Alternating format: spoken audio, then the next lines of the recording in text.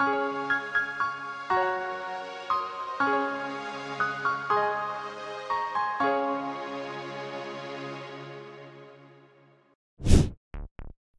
PowerPoint users and welcome back to my channel. In this video, we are going to create this beautiful speedometer animation using PowerPoint. I will also show you a trick like how to accurately rotate any shape perfectly to a given position. This tutorial will be very interesting, so please watch it completely. Without any further delay, let's get started.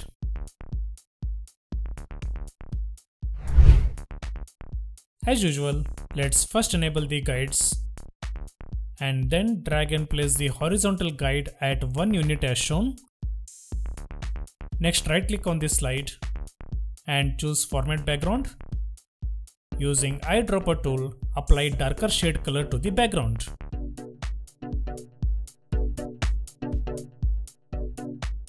Next, go to Insert tab, Shapes, and then select a oval shape. Draw a circle shape through center of both the guides, holding down Ctrl and Shift keys. Make it no fill and change the outline color using eyedropper tool.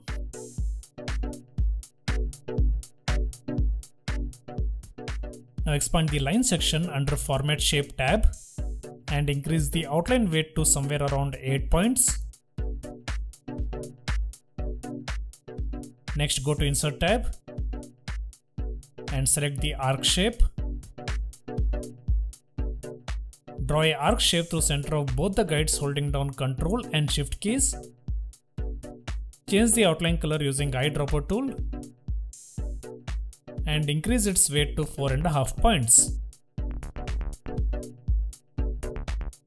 Also increase the arc length on either side as shown and adjust the size. Now set its cap type to round to make its edges rounded. Next, go to Insert tab and then draw a oval shape. Draw a circle shape at the bottom of big circle as shown and make sure both the circles are vertically aligned. Now adjust the arc length keeping this small circle as reference and then subtract small circle from big circle outline shape.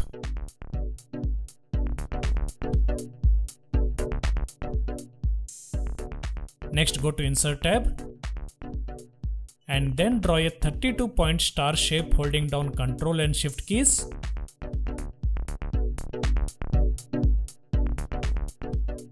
Adjust the shape using Edit Point, then remove its outline and also change its fill color.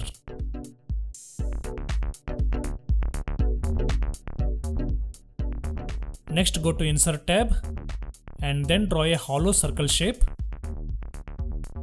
Make sure this hollow circle shape is slightly smaller than the big circle shape.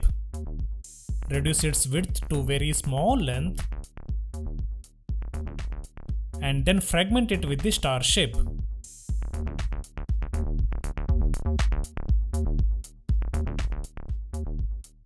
Since there will be too many fragments, let's cut and paste all these shapes into new slide.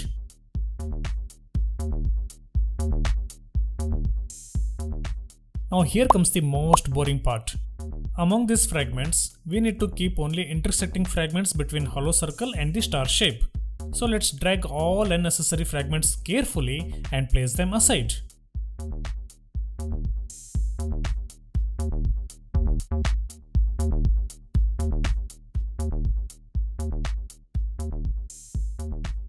The small fragments that we see in a circular pattern are the one we need for our design. So let me speed up and drag away all unnecessary fragments.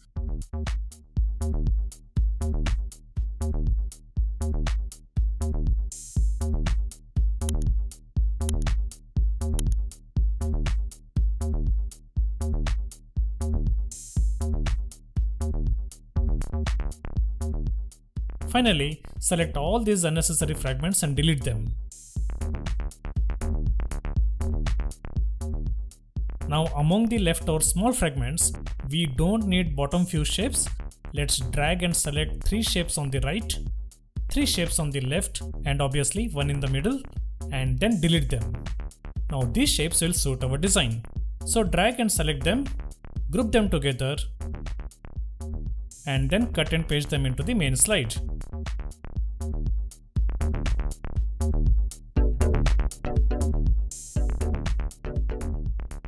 Next, go to Insert tab. Draw a 16-point star shape as shown. And then adjust the size. Now again go to Insert tab. Draw a hollow circle shape over the star shape. And reduce the width as shown. Following the same steps as before, let's select the star shape and the hollow circle shape and then fragment them together. Next, drag all unnecessary fragments and keep them aside.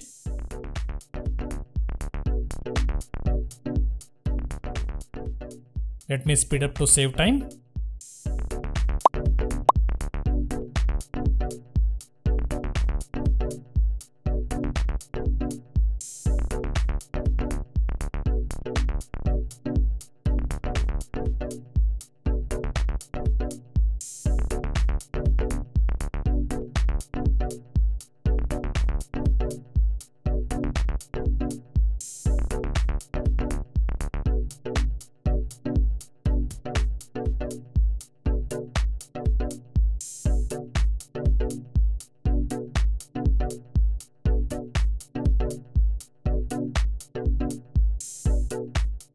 Now select all these unnecessary fragments and delete them. Next, drag and select left out fragments and group them together. Also on the right side pane, let's remove its outline and then format it with 2-step linear gradient. Adjust the stove positions and change their color to bright and dark shade of blue color as shown.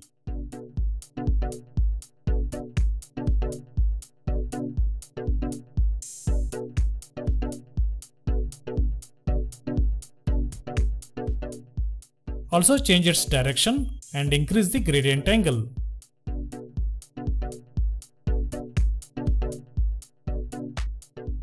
Now that looks perfect.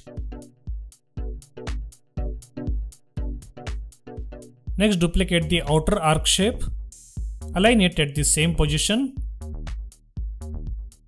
and then reduce its size to match the inner design pattern. Reduce the outline width to 1 point. Change its color to dark gray, and then finally reduce its length on either side. Next, go to Insert tab, select the oval shape, and then draw a small circle shape at the center, holding down Ctrl and Shift keys. Make it no fill, and change its outline color.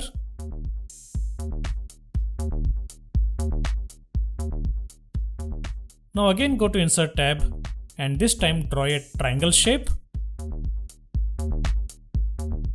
Remove its outline and change its fill color using eyedropper tool.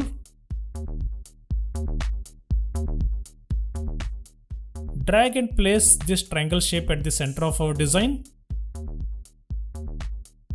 Adjust the size and make sure it is aligned to the center.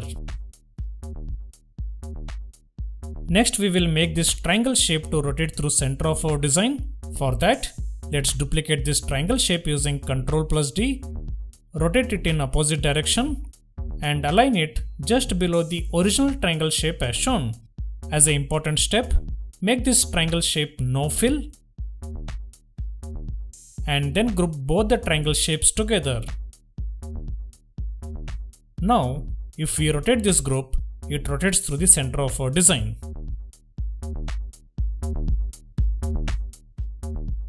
Now let's add all numerical text fields onto our design. Let me speed up to save time.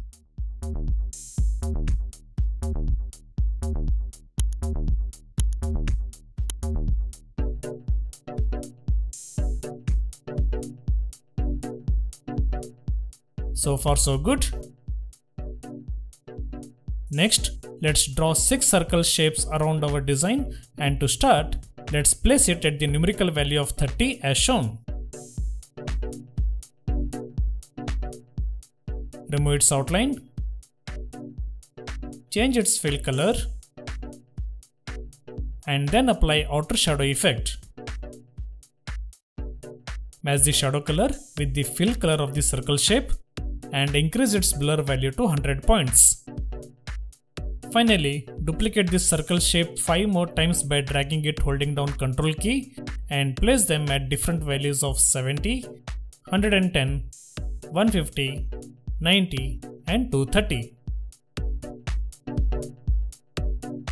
Let's add all remaining text fields and then finalize the design.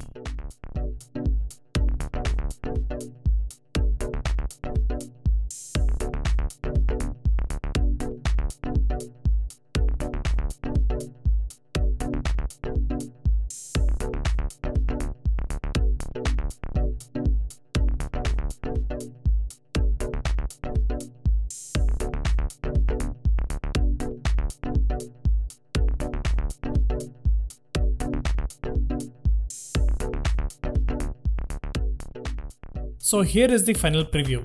Please comment and let me know if you like this speedometer design. Tomorrow itself, I will post another video covering the animation portion of this tutorial. It will be very interesting animation, so don't miss it. Until then, stay tuned and see you tomorrow.